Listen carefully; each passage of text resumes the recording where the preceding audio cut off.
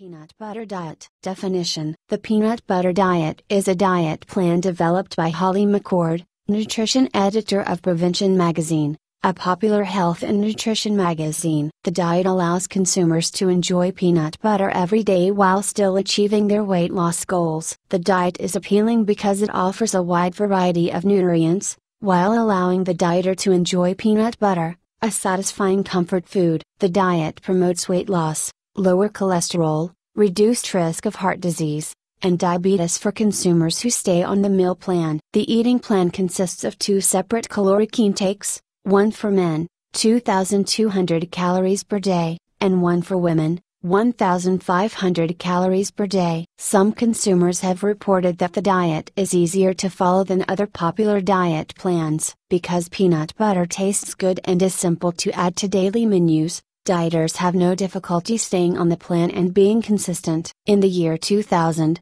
Kraft Foods conducted a survey to determine which foods Americans are regularly stocking and consuming. Out of 100 common food items, peanut butter came in fourth. Eggs, granulated sugar, and flour came in first, second, and third place respectively. Origins: the roots of the peanut butter diet can be traced to research that was conducted at Brigham and Women's Hospital in Boston, Massachusetts. Nutrition researchers Kathy McManus and Frank Sachs, MD, worked with overweight patients over several years. During their meetings with patients, they discovered that some overweight individuals were unsuccessful at keeping weight off for any length of time when following low-fat diet plans. Later in their careers, McManus and Dr. Sachs conducted research that compared the effects of calorie-controlled moderate fat and low-fat diets in obese adults. The result of the research was surprising. Their studies suggested that calorie-controlled diet plans containing moderate amounts of fat, including peanut butter, may be a factor in losing weight. In their study, McManus and Dr. Sachs assigned 101 men and women whose average weight was 200 pounds, to one of 2 study groups. One group was told to limit their fat intake to only 20% of their calories. The individuals in the second group had a daily fat allowance of 35%. The participants in the 35% group ate fat that came from foods that are rich in monounsaturated fat. These foods include peanut butter, olive oil, nuts, and avocados. Both study groups limited their intake of foods that were high in saturated fat such as cheese, butter, or red meats. In addition, both study groups were given the same caloric intake. Women ate 1,200 calories and men ate 1,500 calories per day. The study results were informative. Both groups lost an average of 11 pounds during the first 6 weeks. However, twice as many moderate fat consumers, peanut butter dieters, were able to stay with the diet, and were able to maintain their weight loss for a period of 18 weeks. On the other hand, the low-fat dieters had twice the amount of participants who dropped out, and the remaining participants regained about 5 pounds. McManus suggested that the peanut butter dieters were more successful because they enjoyed their food choices more than the moderate fat group, and that individuals can stick to a diet plan only if they feel satisfied by the foods they are consuming. Another study suggested that eating peanut butter appeared to be almost twice as good for your heart compared to low-fat diets. A study conducted by scientists at Pennsylvania State University proved that key terms: diabetes, a disease that causes an abnormally high level of glucose, sugar, to build up in the blood; glycemic index, GI, an index which ranks foods that contain carbohydrates to the effect they have on blood sugar levels after the food is consumed; high-density lipoprotein, HDL, cholesterol, a type of cholesterol in the blood that is considered to be good for the body. The higher the HDL level, the lower the risk of coronary artery disease; kidney stones, a small, hard mass in the kidney that forms from chemical deposits. Kidney stones can be extremely painful and are often difficult to diagnose. Low-density lipoprotein, LDL, cholesterol, a type of cholesterol in the blood that is considered to be bad for the body. High levels of LDL is a risk factor for heart disease. Monounsaturated fat, this type of fat is found in olive, peanut, and canola oil. It is also found in nuts, seeds, and avocados. Obese, increased body weight caused by an excessive accumulation of fat. Saturated fat, the type of fat that raises bad cholesterol and is linked to higher levels of cholesterol, heart disease, and other chronic diseases. Syndrome X, a group of common disorders that produce a higher risk of cardiac disease. Total cholesterol, the total amount of cholesterol in the blood. Cholesterol is a fat-like substance made in the body and present in many foods. Triglycerides. Triglycerides are produced by the body and are the major form of fat. Diets that were high in peanuts and rich in monounsaturated fat were just as effective as low-fat diets at lowering total cholesterol and bad LDL cholesterol. In addition, a very low-fat diet actually raised triglycerides, possibly as a result of very high carbohydrate intakes, a type of fat in the bloodstream and fat tissue, by 11%. Conversely, the peanut butter diet actually lowered triglyceride levels by 13%. High amounts of triglycerides are associated with increased risk of diseases such as metabolic syndrome and heart disease. The net result of the study revealed that the peanut butter diet lowered heart disease risk by 21%. While the low-fat diet lowered risk by only 12%. Description: the peanut butter diet is largely based on portion control. Men are allowed 3 servings of peanut butter per day, while women can consume 2 servings per day. For this diet, a serving is 2 level tablespoons of peanut butter. Consumers need not measure peanut butter with a level measuring tablespoon, since this can be time-consuming and impractical if travel interferes. The book recommends simply placing a ping pong ball in the kitchen. Then, consumers use a regular kitchen spoon to remove peanut butter from the jar. As long as the amount of peanut butter on the spoon is no larger than a ping pong ball, this is considered an acceptable portion. However, it is recommended that dieters measure 2 tablespoons of peanut butter at least once or twice to familiarize themselves with appropriate portion size. Dieters may choose any brand of peanut butter that appeals to them. They may choose either natural peanut butter brands or emulsified varieties. The diet plan is very simple. Consumers include peanut butter in 2 of their meals or snacks in convenient ways, such as spreading it on toast or waffles or an English muffin. It is also recommended that consumers take a 300 to 500 mg calcium supplement to meet daily calcium requirements. The Peanut Butter Diet book includes several recipes and 4 weeks of meal plans for both men and women. The book also includes recipes for several desserts, including s'mores, a favorite childhood treat, or a peanut butter sundae. The inclusion of desserts makes the diet extremely easy to follow, prevents feelings of deprivation, and helps dieters integrate everyday foods in their diet. The menu plans and recipes are the mainstay of this diet plan and are extensively discussed in the Peanut Butter Diet book. A typical menu plan is outlined below. Breakfast: peanut butter maple syrup waffles, 1 cup fat-free milk, plain or in cafe latte. Lunch: tuna salad. Combine half of a 6-ounce can drained, water-packed, white albacore tuna with 2 teaspoons reduced calorie mayonnaise, 1/2 teaspoon Dijon mustard, and 2 tablespoons finely chopped carrots and celery. Optional: 1 teaspoon chopped pickles.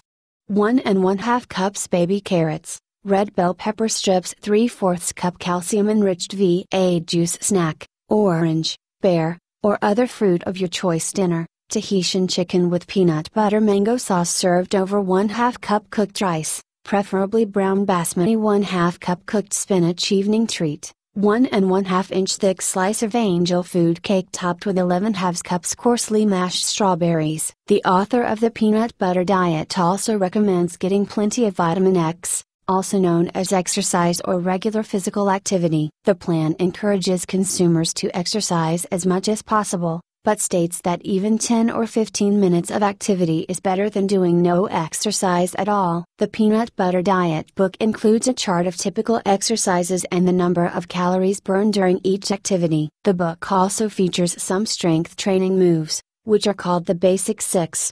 These 6 movements work all of the body's major muscle groups. Exercises in the Basic Six include squats, overhead press, biceps curls, and other basic movements. Function: in 2002, updated guidelines were released from the National Cholesterol Education Program, NCEP, which is part of the National Institutes of Health, NIH. In their report, THENSEP states that many changes in the way Americans prevent and treat heart disease must occur in order for them to stay healthy. The creator of the peanut butter diet states that many of these dietary changes are addressed within the peanut butter diet's guidelines. THENSEP guidelines suggest that consumers become aware of a set of symptoms referred to as Syndrome X. This cluster of symptoms may dramatically increase the risk of heart attack. The peanut butter diet addresses many of these concerns due to the presence of heart-healthy fats in peanut butter. Another suggestion raised in the THENSEP report is for consumers to follow a nutrition plan that is low in saturated fat. The peanut butter diet accomplishes this because it allows up to 35% of calories to come from total fat,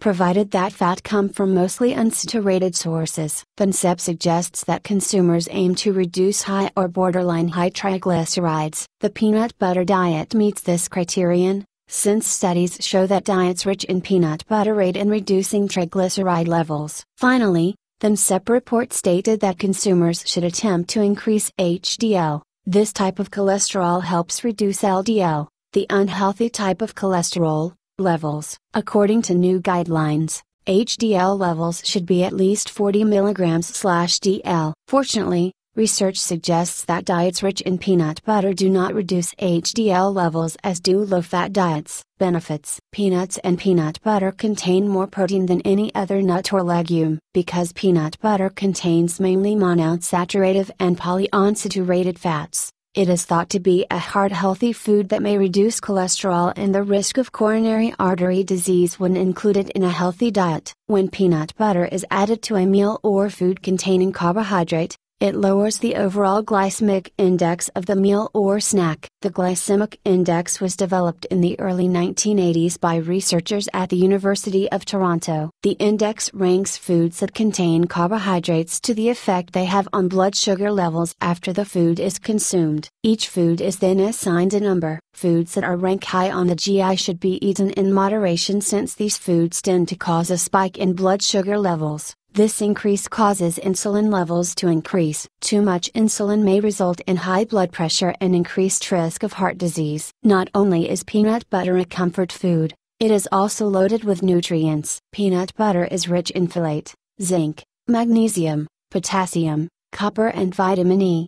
It also contains two naturally occurring compounds called resveratrol and beta-sitosterol. These compounds are believed to fight cancer and combat heart disease. Peanut butter also contains fiber, which encourages bowel regularity and helps boost weight loss efforts. The peanut butter diet is effortless to follow. Recipes provided in the book are plentiful, informative, and easy for the average consumer to prepare. Peanut butter can be added to protein drinks, carbohydrates such as toast, waffles, muffins, and oatmeal, and can be combined with fruit and other foods to maximize variety and prevent boredom. The peanut butter diet can easily be followed if a person travels a great deal. Peanut butter is readily available and is easily stored in plastic containers or in its original jar. This allows the dieter to plan meals and customize menus for ultimate flexibility. Precautions: this diet plan is not recommended for everyone. As always, consumers should check with their physician before starting any type of diet or nutrition program. It is important for patients to avoid the diet if they are allergic to peanuts. If the patient is an older adult and or has swallowing problems,